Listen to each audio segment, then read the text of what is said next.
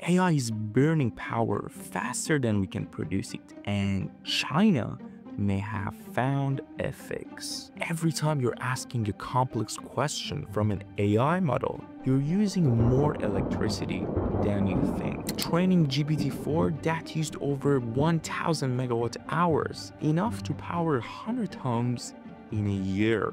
Multiply that across all data centers, and AI becomes the energy monster. That's where China's new Meteor chip comes in. It uses light instead of electricity to process data, and this is called optical computing. Why this is a big deal? Photons produce far less heat than electricity, and they are faster, so it means ultra-fast calculations and ultra-low energy. Early tests show that Meteor 1 could slash AI energy use by 90% compared to the traditional chips. If this works at scale, it won't just be a Chinese breakthrough.